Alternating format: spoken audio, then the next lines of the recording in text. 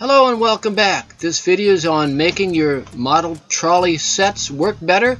It can work actually on locomotives or anything you want, model trains. Well, here's a wonderful Kato in-scale trolley set that I really like a lot, but it just doesn't run very good. So what do? Well, I decided to hook them together to have more connections so all of the wheels are picking up power. If some of them don't pick it up, then the other ones will. This is what it looks like when you take the chassis apart. You got to cut some holes to run the wires. Be real careful about this. And the wires, I use this ultra soft wire that you can get from the DCC distributors.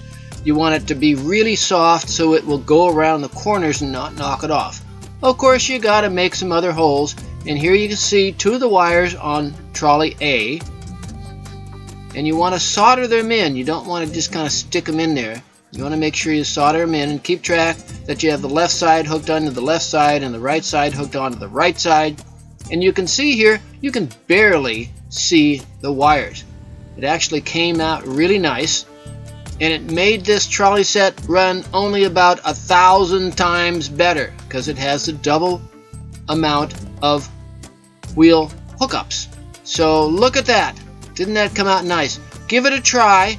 You might want to try it on a cheap set first and then move from there. But it worked great. Thanks for joining me. Bye now.